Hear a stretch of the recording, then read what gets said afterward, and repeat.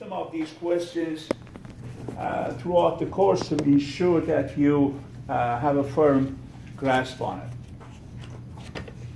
One of the things that I mentioned earlier, maybe the first week, I said that the financial manager's function could be identified as three policies or three major decisions. What are those three decisions of financial managers or CFOs?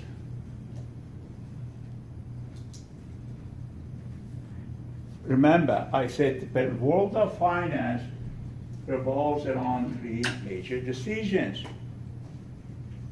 Those major decisions are called policies as well. So what are those three major policies of any financial manager or CFO?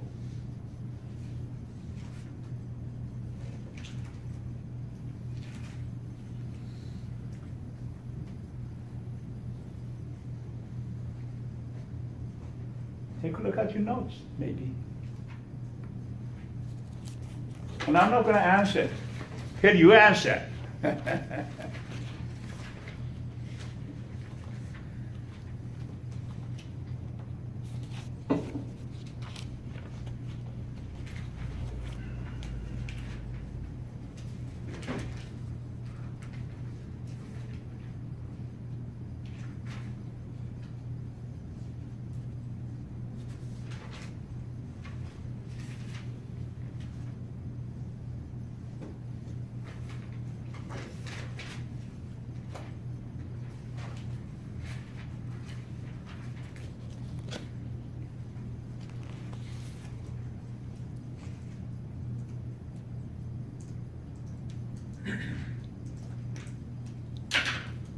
Anybody remembers these three?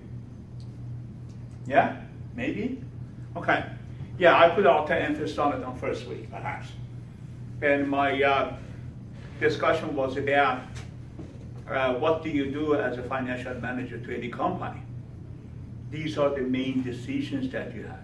These are the main policy of any organization regarding finance.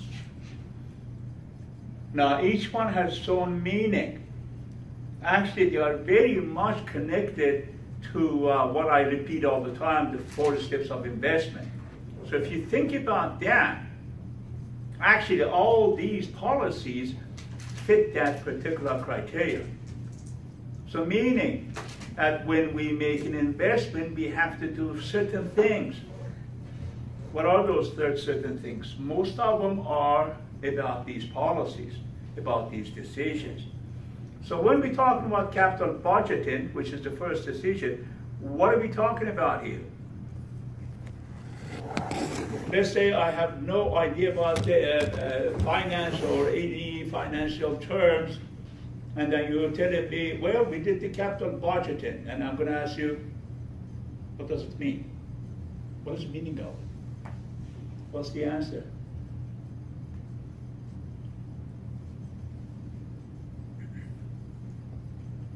I better go home. Man, this is not working. Yes, sir. Charles. Is it determining how much money you will need? And for what? For operations or for a project? Specifically for investment. Your Your required rate of return? No. This is basically how you make investments. Capital budgeting is how do you make investments. Now, we already talked about it. You take 4 steps, simple as that. Capital budgeting is about investment, period. Okay? Your investment decisions. Now, what is capital structure? Capital structure is determining what? Cost of your capital, right? Is that what you're about to say, Charles? Yeah, determining cost of capital. That's called capital structure. I'm going to spend the entire week talking about each one of these. We're going to talk about capital budgeting. We're going to do some calculation in the class, coming up with the net present value, internal rate of return of your investment. We're going to spend some time on these. I'm going to spend the entire week on capital structure policies. What do you do there? Now, what is working capital?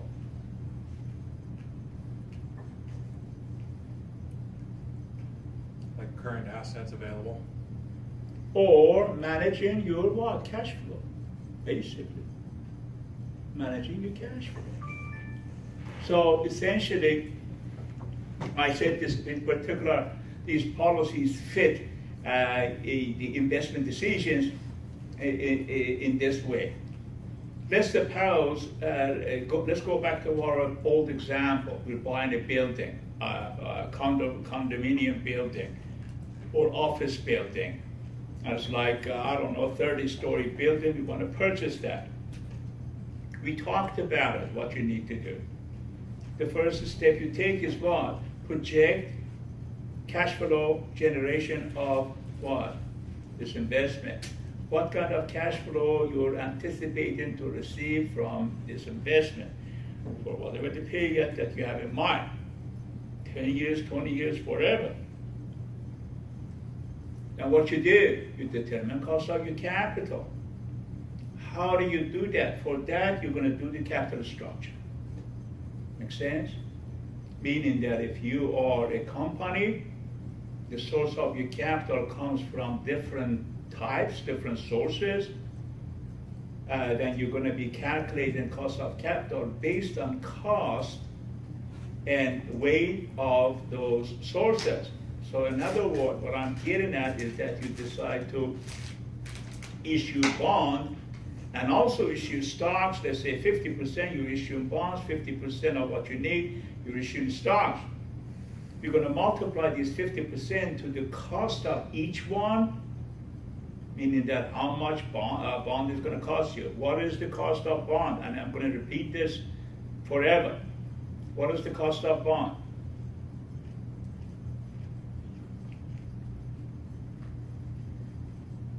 Coupon rate? Coupon rate? The payment that you make and given to people. Isn't that your cost? I issued bonds. I'm obligated to pay 10% to Charles because he's my bondholder. What's that cost for me? What is the cost of stock? What is it called? It's called cost of equity. What is that? If Stephen is holding my stocks, he's my stockholder, he is expecting a rate of return on this stock. The expected rate of return on the stock for him is cost for me, meaning that I have to deliver that 12% expected rate of return. Everybody follows me? Okay. So those are the costs of these two sources of capital, meaning I raise my money by issuing bond, by issuing stocks. 50%, 50%. Well, how much is the cost of each one? Well, bond is 10%, the other one is 12%. Okay, 12 times 50%, 10 times 50%. Add them together, that's your cost of capital. Simple, huh? Okay, so that's how you determine your capital structure. Why it's called capital structure? Because there are many items in it. Stocks, bond, borrowed money, short-term notes, and many, many things. You borrow preferred stocks. Although you don't issue preferred stocks to raise money, but it's there, it's part of the capital. Retained earning. So, that's why it's called capital structure. The third one is working capital, meaning that now you know cost of your capital, you projected the cash flow that you're going to be receiving from this investment, and then what you did, discounted all your future cash flow by the what? Cost of capital, and now you know the value of this company. Now what? Are you done? No. You're also going to put together a budget, put together a cash flow management for your investment. What is that? Well, how much income we're going to have every month? This much. How much expenses we're going to have? This much. and then you're going to project that for an entire year. Then you're going to say, oh my God, the month of August, we may run out of money, we may need $5 million. Okay, you can't wait till it happens and then say, okay, let's see where we're going to get the money. It's going to be too late. You have to project it at the beginning of the year. So if you're going to be short of $5 million by month of August, what do I need to do? Well, I better talk to my bankers, let's suppose. Or I'm going to be issuing some bonds, let's suppose. Or you may have some extra money. Hey, month of August, we're going to have extra $5 million. So you better plan for it. What do I mean planning for it? You're not going to put it on your vault and be happy. Right? What are you going to do with that money? You're going to invest it. Right? And what are you going to be investing in? What? Short-term investments, money market account, perhaps. So those decisions are going to be made at the beginning of the period, beginning of the year. Working capital is about working with what? With your current assets, with your cash flow. Okay, so we're going to talk about that today. Remember, we're also going to be talking about this capital budgeting. I think it's going to be next week. And then capital structure the week after that. So you're going to have a good idea about all these.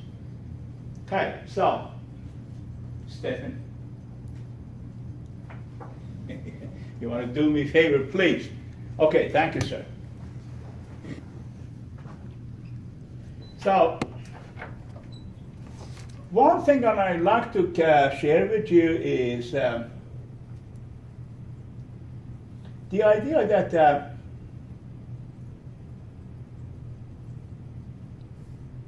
how normally businesses operate. Yeah, I'll give you the chart in a few seconds, but let's talk about the basics first. The idea is this. Your working capital, when you're managing your cash flow and you're managing your current assets, there are a few things that you need to be very much focused on, meaning that those are the most important things, that the reason as to why you want to manage your cash flow. So what is the ramifications of if you are not managing your cash flow? That's the question. So hey, I don't know how to manage my cash flow. I don't even know how to manage my current assets. So what would be the consequence of that? What would be the ramifications of that? Wouldn't be liquid. Wouldn't be liquid. Wouldn't be able to pay. Therefore, therefore, we're not going to be able to meet our obligations. Meaning that our employees need money.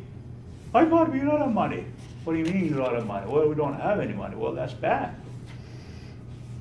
You need to purchase raw material. You don't have cash flow to purchase all those.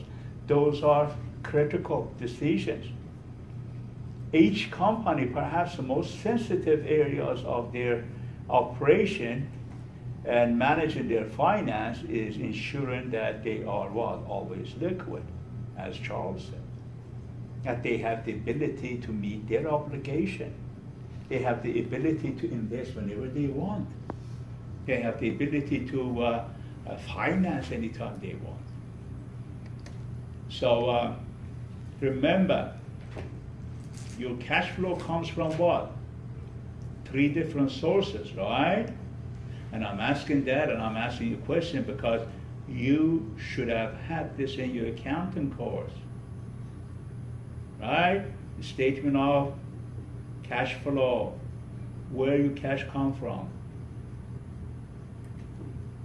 Operations. Operation, number 1. Investment. Investment, number 2. Finance. Finance, number 3. Wonderful. At least you remember something from your past. Okay. So, how you manage that? How are you going to manage that cash flow? And the manager means that you're not going to be run out of it. Even if you run out of your money, at least you're going to have a plan, what? To replace it. So, it's about planning. Now, one thing is critical, and I'm going to give you as relevant as it could be possible, meaning that you're going to be relating to it easily. Just suppose that we have a company here, and then we have suppliers. We buy raw material from the supplier. And also, we have operation, manufacturing. When we buy this raw material from our suppliers, we manufacture, we produce something by it, okay? Also, we have customers, meaning that we have the people that will buy in these stuff. That's simple operation, isn't it? Now, all of a sudden, as a financial manager, you think about it. All right, so when I buy my raw material from my supplier, how long would it take in average to pay these people? Why you want to know that? Because if it takes you in average to pay these people 10 days, however, it takes an average 30 days to collect your money from your customers, you're going to be in trouble. Am I making sense? Meaning that you have to know how soon you're collecting your money from your customers and how late you're going to be paying your creditors. In this case, let's say suppliers. That needs the management, folks, because you cannot afford being out of money in the middle of your operation and not to be able to meet your obligations. So you have to plan for it. You have to calculate it. I'm going to put a chart on the board in a few minutes to show you how it works. So, therefore, we have to calculate the average period of how late we could pay our vendors or suppliers. We have to calculate how long would it take to manufacture or produce our product based on those raw materials. Also, we have to calculate how soon we're going to be able to sell our products. Also, we're going to calculate that if we sold our product, how soon we're going to collect our money from our customers. So that's a period of decisions from A to Z. Now, the period at which you already paid your vendors, but you have not collected your money from your customers is called cash conversion cycle. I'm going to show it to you here in just a second. Cash conversion cycle. So what's the prime focus of any financial manager? To ensure that their cash conversion cycle is as short as possible. Naturally, right? Hey, this is the cash conversion cycle, meaning the time that I don't have money because I paid my vendors and I have not collected from my customers. So what do you want to do? You want to shorten this as much as possible. You follow? Longer cash conversion period is it's not a good news, meaning that you're losing money. Now, is there any way that we could manipulate this as well? Not only not to lose money, but also to make money here.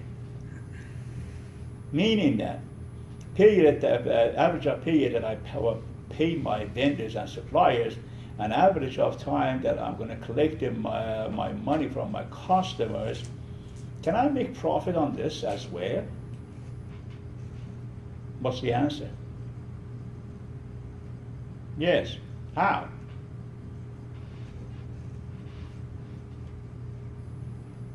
Collect your money from your customers within 30 days in average. Don't pay your vendors for another 100 days. Or, I don't know, 60 days, 80 days. So how can I make money? Well, let's ask General Motors how they make money. General Motors, as you know, folks, make crappy cars. And I don't want to be sarcastic, but they are. I mean, most of the people, if they want to have reliable car, they buy German or Japanese cars these days.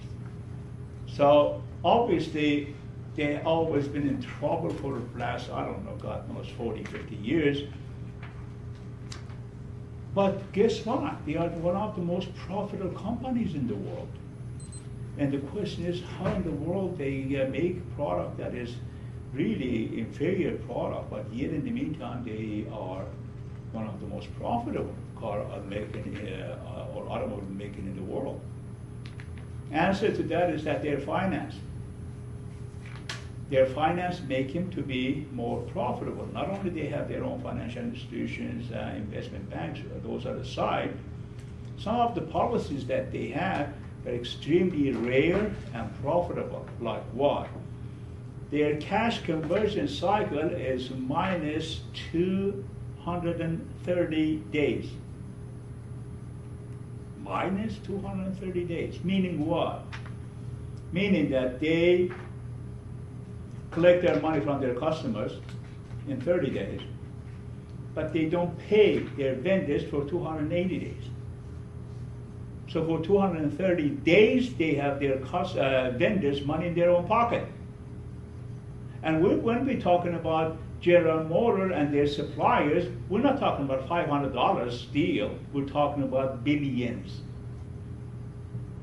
So good 230 days of the year, they have billions of dollars of their vendors in their pocket, therefore they're investing and making money. That's how important cash conversion cycle and working capital is. Obviously, you should not be expecting any company to be able to do that, right? Why not? In that we have another company manufacturing shoes, we can't do that. What's the difference here? Why they are able to do that? Not all the companies can do that.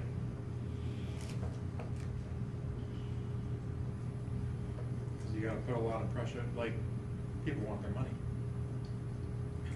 Is it because this is negative, but on a smaller business with this value, the cash conversion cycle would actually be positive, meaning they got to get that whatever, like $1 million or whatever from somewhere, if it's their own pockets or borrowing it or something. Right, yeah. but my question is, why General Motors cash conversion cycle is negative, but other companies cannot accomplish the same achievement?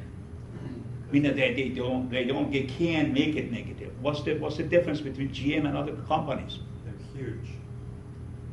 Oh, yeah. Many companies are huge. I think you said like it was 280 days to pay their vendors, but then their customers have to pay them within 50 days, right? So, just looking at those two variations. Correct. The answer is, folks, their vendors and suppliers are making only GM parts. So if the GM says, I'm not going to pay you for 200, what's their choice? Or we're going to go to sell this to Mercedes-Benz? You're making only GM parts. Your existence is because GM is there. Follow? So GM could dictate to you in whatever they want. You follow? Okay, so, and that's the strategy, like Charles said, they're big, yeah, but not all the big companies do have that ability. Most of them do, however. Like Walmart, they have the same ability.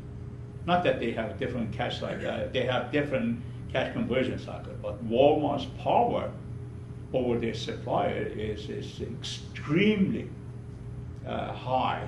Actually, it's called supplier dictatorship. That's what it's called, by the way. Meaning that whatever they want, they dictate to their suppliers and they have no other choice. Why they don't have any other choice? Because how many companies, or retailers, in the world that they deal with you in terms of millions and 10 millions. They are making this toothbrush, okay? Walmart is buying 10 million of them from you. So whatever they say, you better say, yes, sir. That's exactly what the situation is. And that's one of the success of one of the reasons for their extreme success is that they have process innovation. Walmart does. And they do things that are mind-boggling.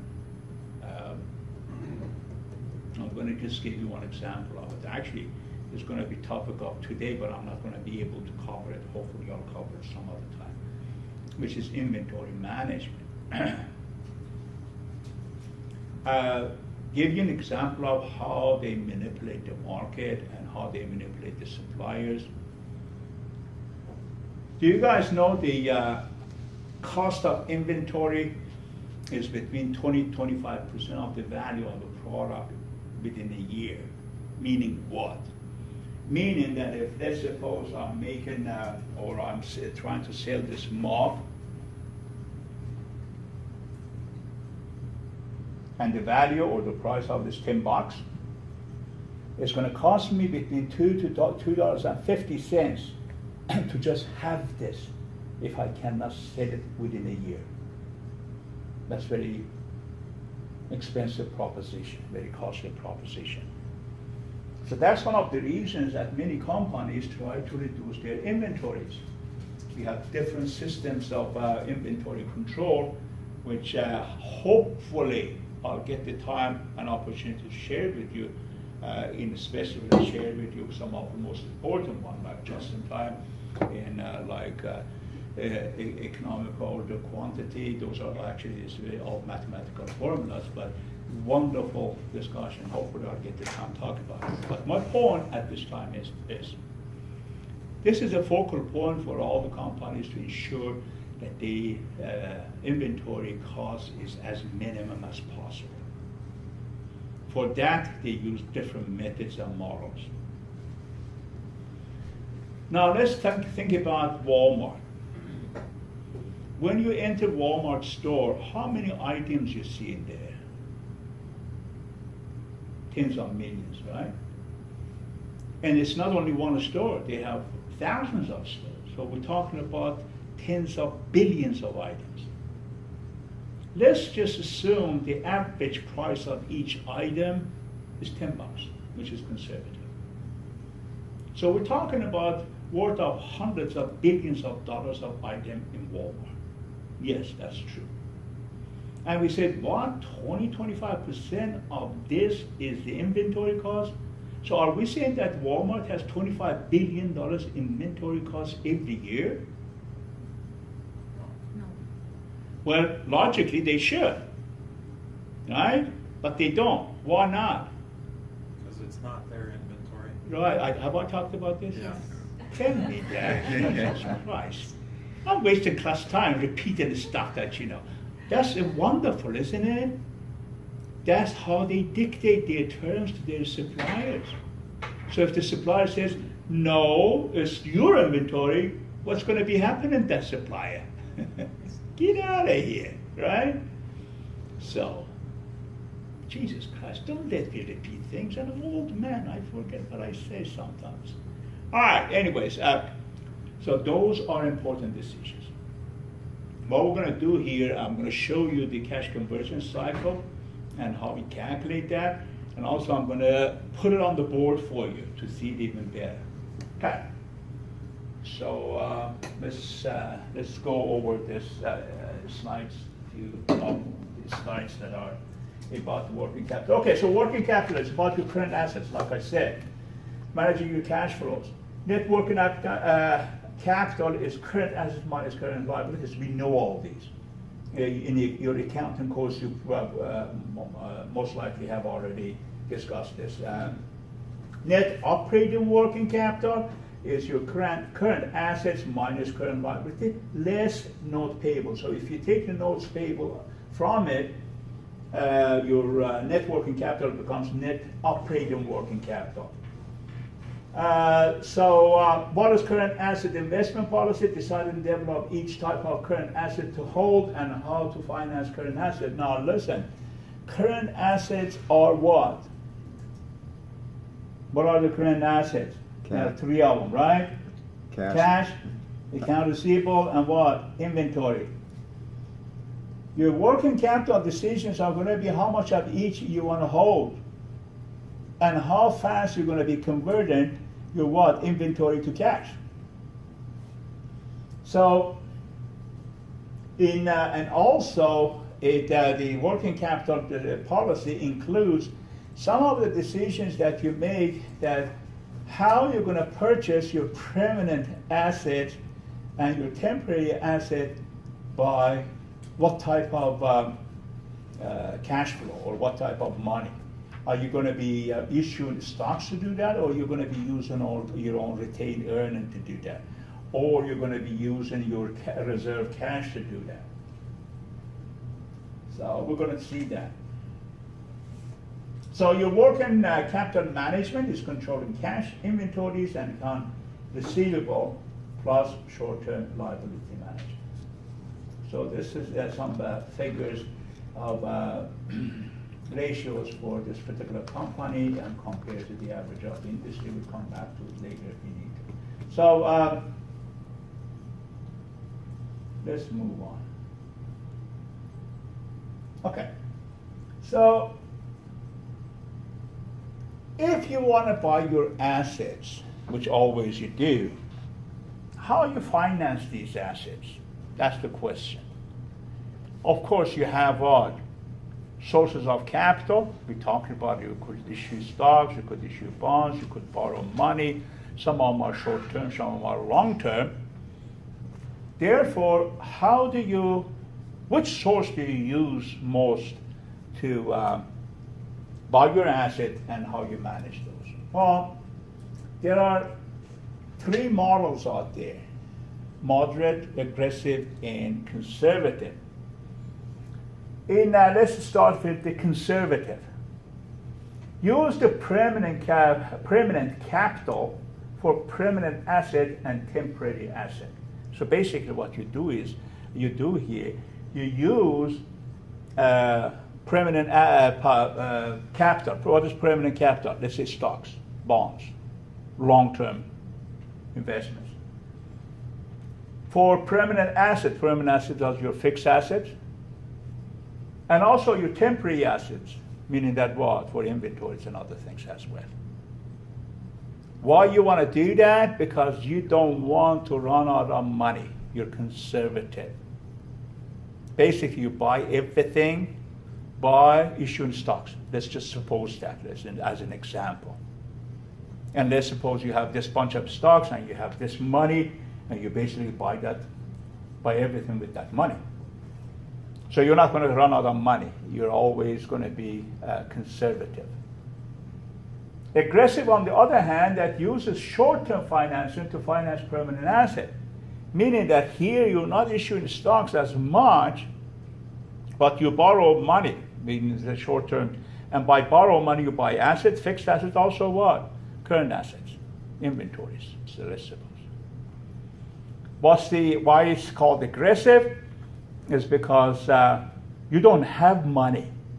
You borrow money, or you're issuing short-term notes or whatever to get money, to buy your not only temporary assets but also permanent assets, like buildings, like equipment. On the third one is moderate, matching the maturity of the assets with the maturity of the financing.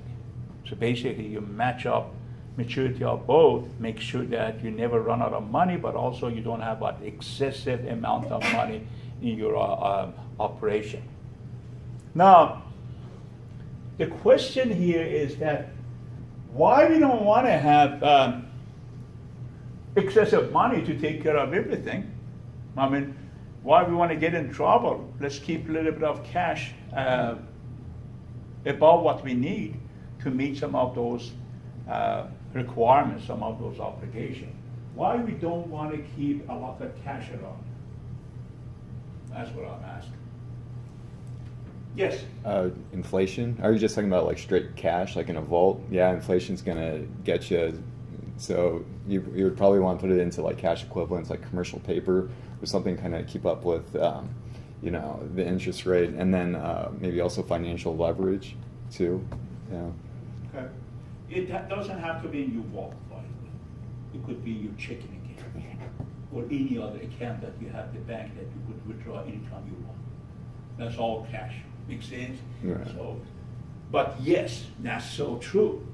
Because if your cash is idle, you're not generating money with your cash.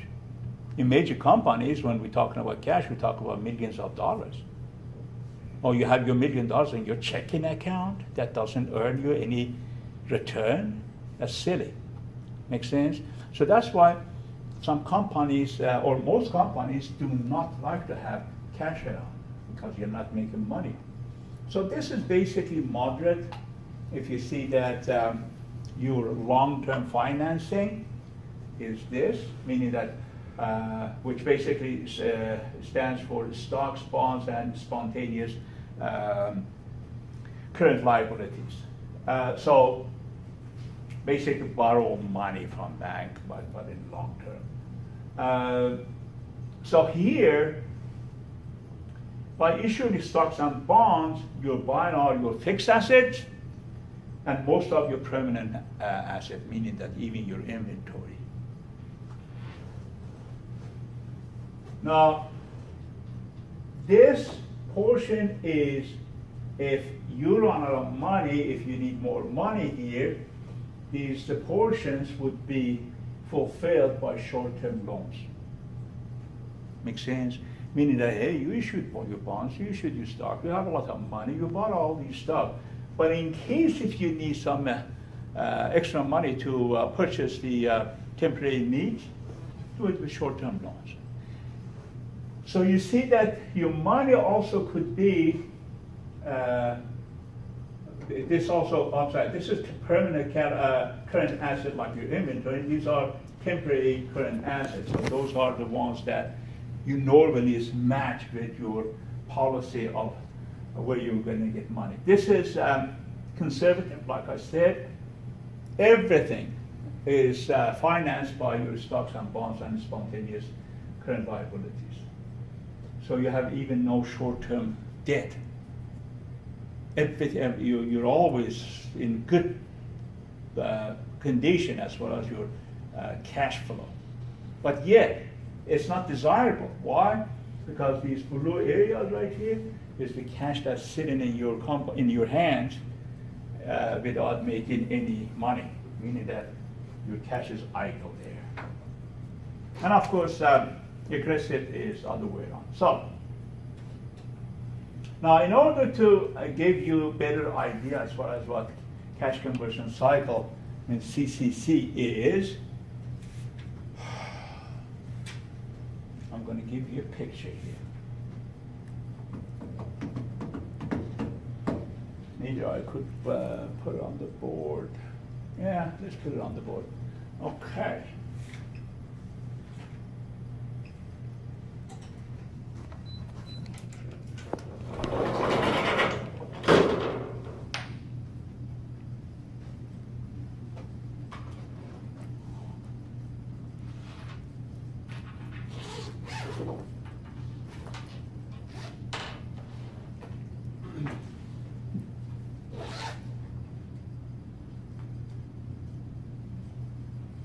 Stephen, do me a favor, please. Thank you.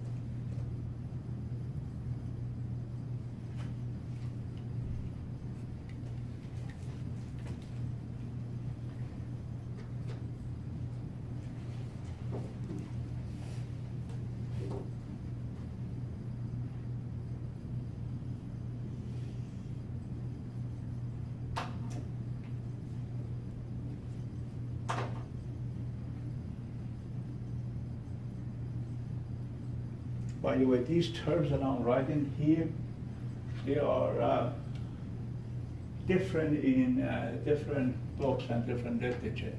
But the one that I'm writing here is the terms that I use in your book.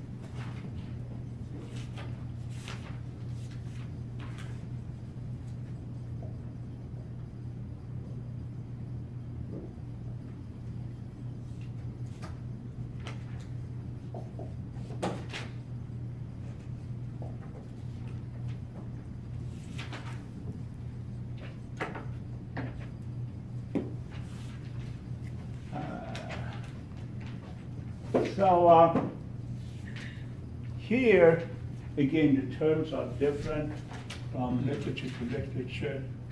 I think we could put this period also, since everything is period. We make this period as well. So this is operating cycle. Okay.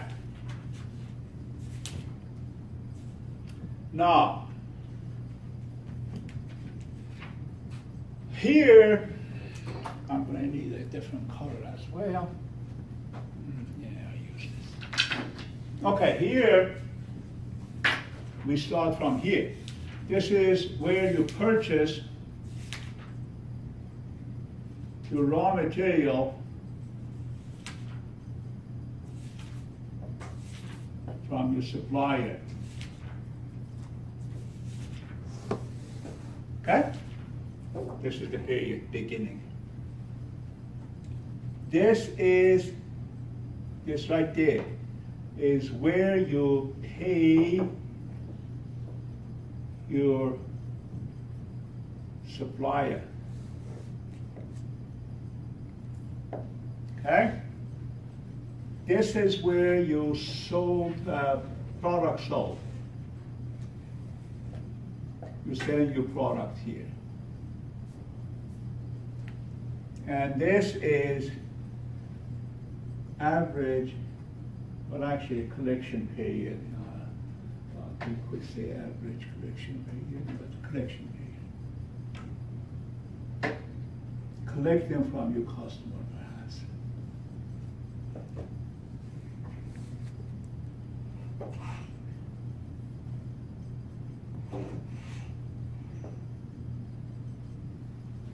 Okay? Now, let's suppose each one has a time, average time. Let's suppose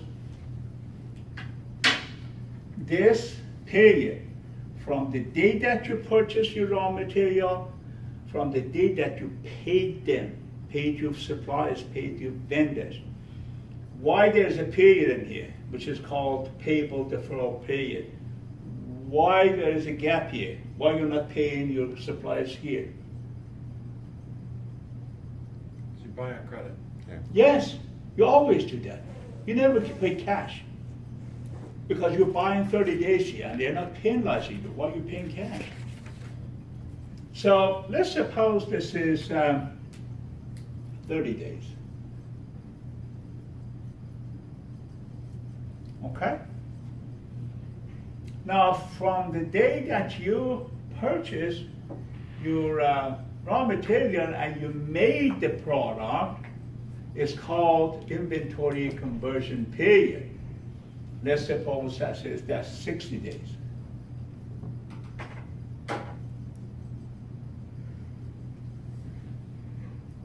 And then here you sell your product. But it takes you 40 days in average to collect your money from your customers. So far, so good? Now, from the day that you bought your raw material up to the day that you collect your money from your customers is going to be how many days? 130. 100. Oh, sorry. 100 days.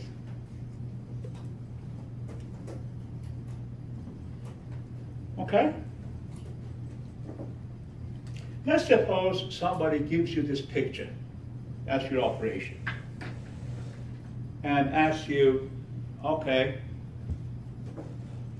what is the concern here? What is there that you need to manage? I give you everything. Hey, we're buying our raw materials, we're paying our vendors after 30 days.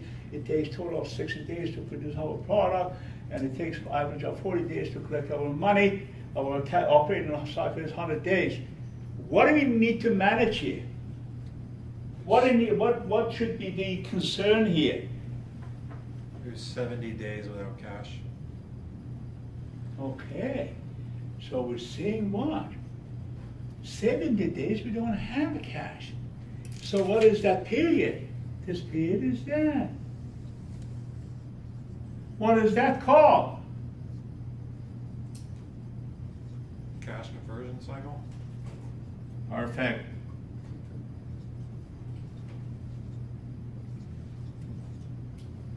How many days is it? 70 days. Do we have to plan for the 70 days that you roll out money? You better. Now,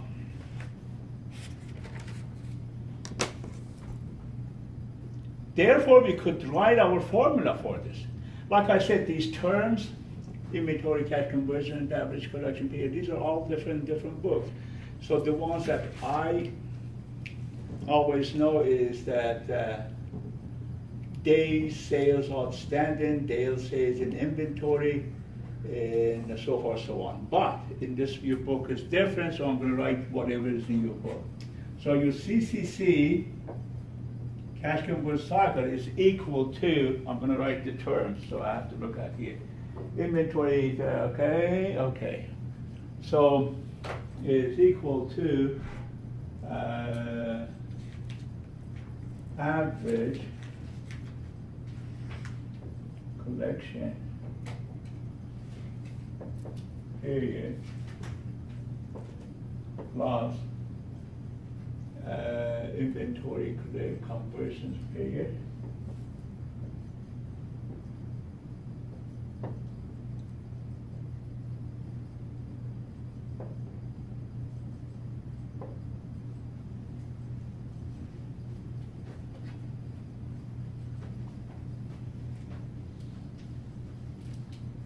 minus payable deferral period.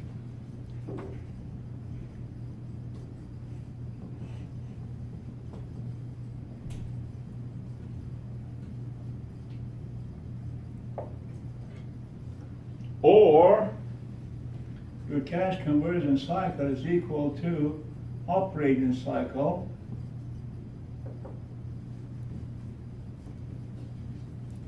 minus payable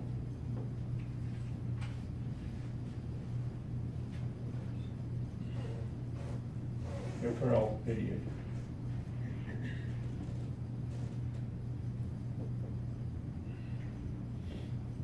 Okay?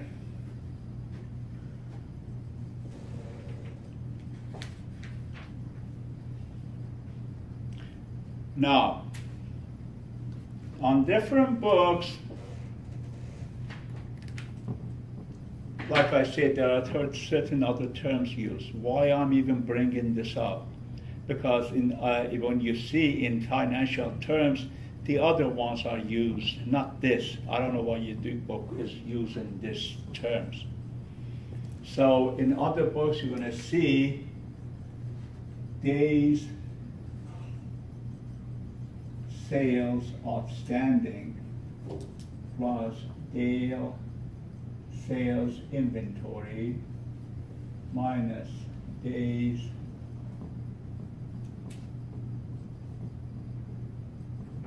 payable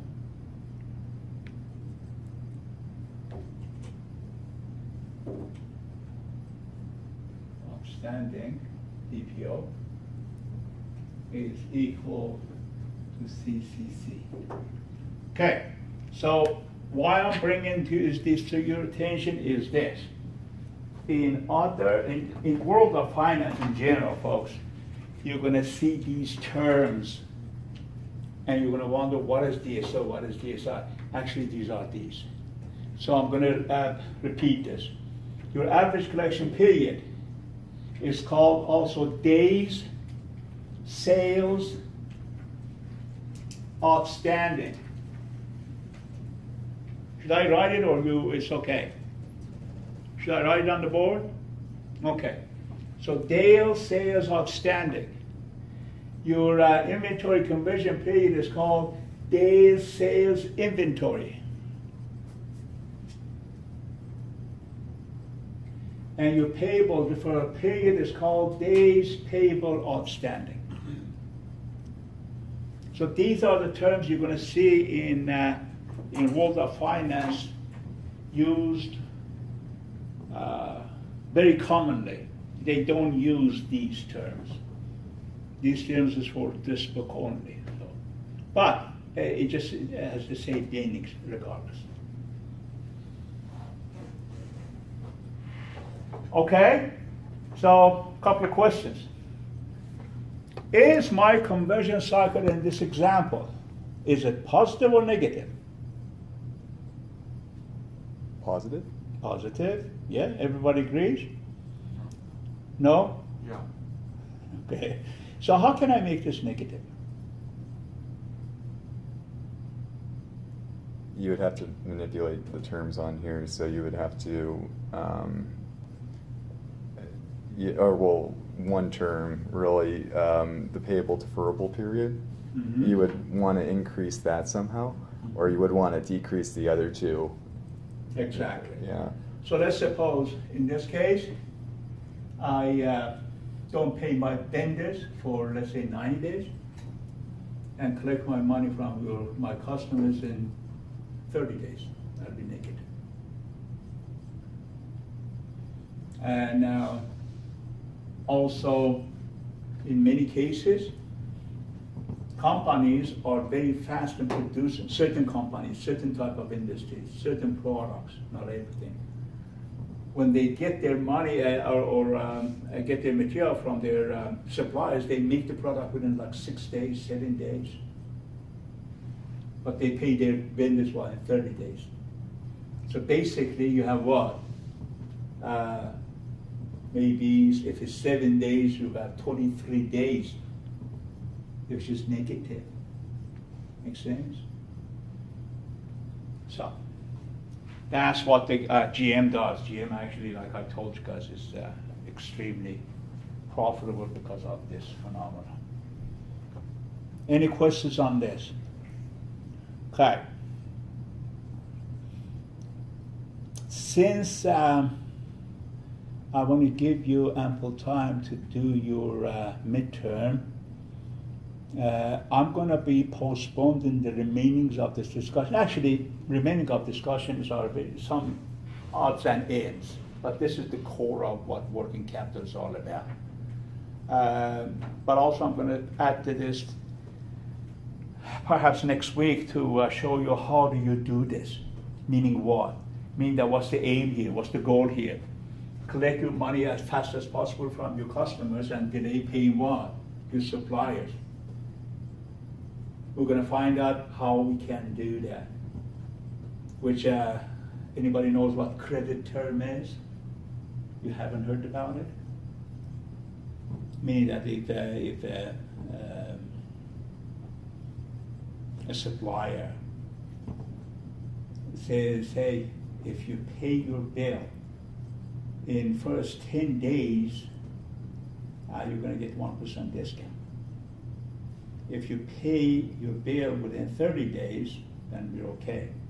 But if you pay later than that, you're going to be penalized 1%, so per day or whatever. So this encourages your customers to pay faster, because some of them, they want to take advantage of the discount. The term that they use for it in this example, if the bill is due in 40 days and you would like to give 1% discount if it's paid in 10 days, it's called 110 net 30. That's the term that they use. We're going to talk about that. How do you take advantage of this? Meaning that the question is, do you want to take advantage of this or you don't? But there is a method by which you decide. Okay? We're going to talk about some of those stuff. But for now, you kind of are exposed to the core of this working capital policy and the decisions that we made based on what I put on the board. Okie doke, any questions? By the way, okay, we'll talk about that next week. I don't want to even open on. Okay, so let's take, I don't know, let's take 15 minutes and then come back for your midterm.